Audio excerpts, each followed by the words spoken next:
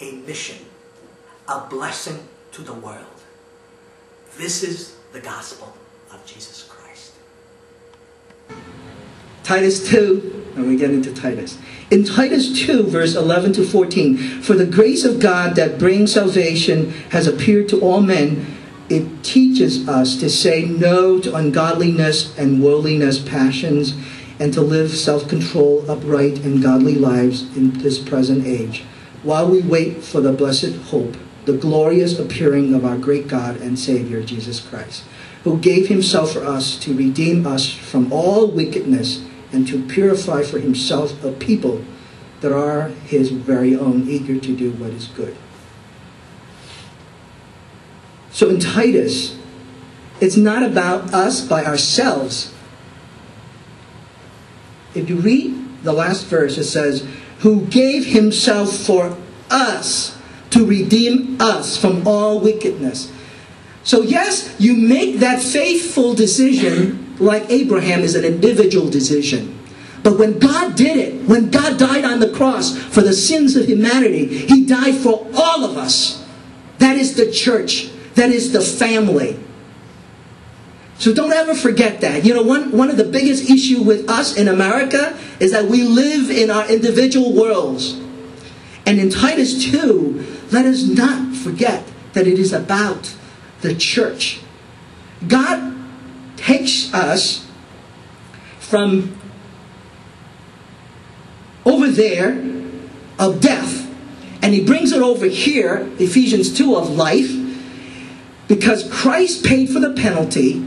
But it's not over that you're forgiven, because in that process, God puts himself in your heart. Who is that? It's the Holy Spirit of God lives in you. So to be forgiven is not just a final thing. And this is where we kind of miss the boat. We live in comfortable America where we say, okay, me and my God and my Holy Spirit, and I'm going to have my own way. That is not the gospel of Jesus Christ. It's only half of it.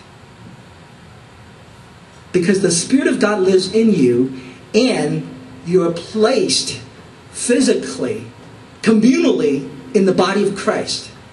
Some people call it the local church. There is a universal church, which is all the ones who God has saved and paid for the penalty, and those who sincerely have the faith like Abraham. But it's the local church that God places you in.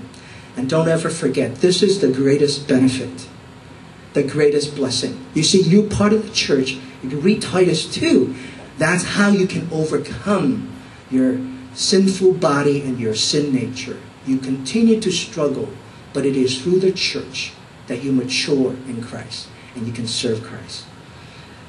Now, how can we be the mission to this world? 2 Timothy 2:2.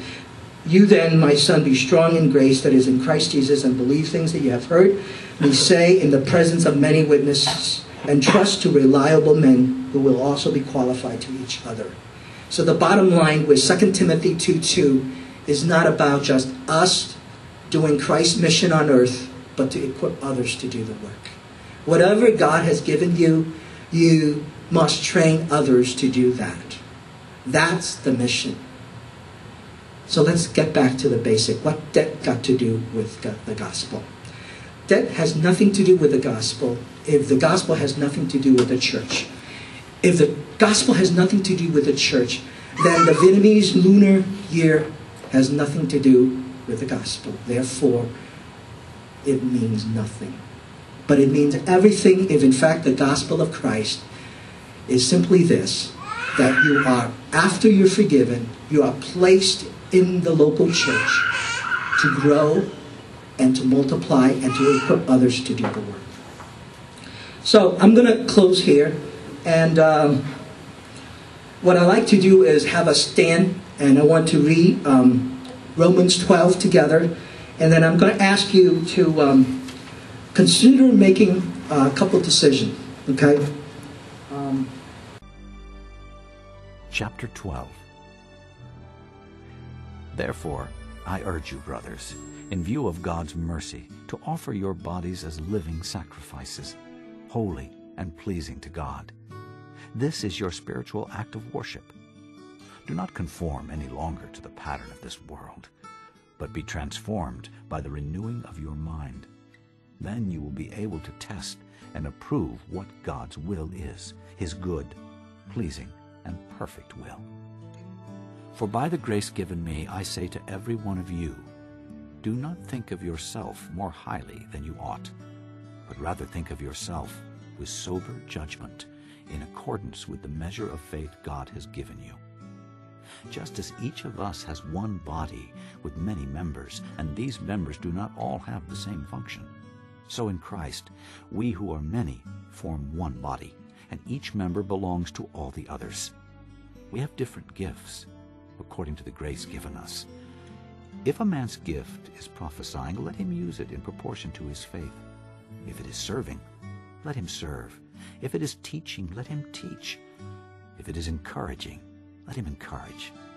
If it is contributing to the needs of others, let him give generously. If it is leadership, let him govern diligently.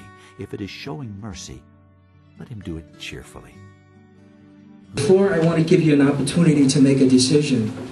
Again, it's not an altar call. It's a decision that you make in your heart with Christ. But on Valentine 2010 and Lunar New Year, I want to give you an opportunity, like we did in our family, 2008 and 2009. I want you to have an opportunity to surrender your life to Christ and to truly accept and believe in Jesus as Abraham's faith, and make that decision today. If you never made that decision to come to Christ. And for those of you who, the band can start coming up, and we're going to close with the last song with Amazing Grace, and then so you guys can come up. And then the second group, I want you to make a decision. If you haven't been baptized, I would like you to seriously pray about that, because if you already asked God to forgive you and have a sincere faith like Abraham, you need to make a public confession through baptism. And I'll help you to write and deliver a testimony. So, because it's not about me walking you through, or Moshe Ang's going to dump you in the water. No, it's about you talking about, hey, this is what Jesus did to my life. So we work with you on a testimony, and perhaps sometimes in the summer you can get baptized. And thirdly, for those of us who are already have Christ as the Lord of our life, and you're part of the church, and like I said, if you're a visitor, if you're part of another church, you can consider where God's calling you as ministry. What you need to do is start praying. You know the needs of this church. So I'm going to ask you as a third person who already come to Christ, that you need to think of the things that we need to pray for this church. For example, they're going through buying a piece of land, looking for a building. There's a new ministry teams amongst the ministers that we come together, pray that we would have a vision to lead this church in the next few years.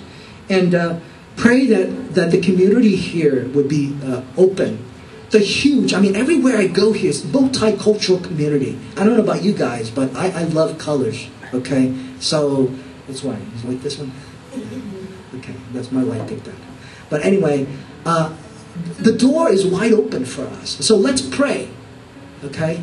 So let's listen and reflect on what God is doing. And then the band's going to lead us in a worship song as we close and we go downstairs for food. Lord, I thank you so much for an incredible opportunity this morning.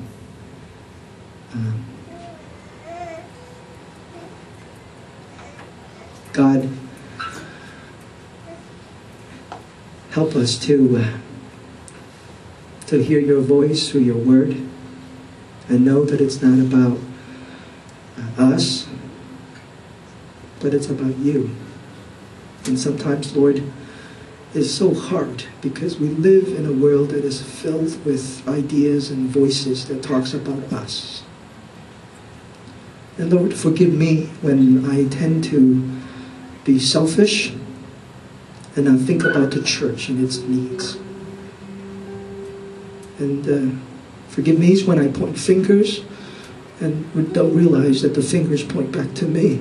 And so, Father, I ask for forgiveness. I stand here this morning with my brothers and sisters that we would unite. Because the world out there needs you. Thank you, Jesus. Thank you for those who've stood with us and be willing to publicly declare their faith, their saving faith to you. We pray that you will bless them and prepare them as we help them to develop their testimony, and that they would have an opportunity to get baptized. And even those who have not made the decision for you today, Lord, may you will continue to do that. In Jesus' name we pray. Amen.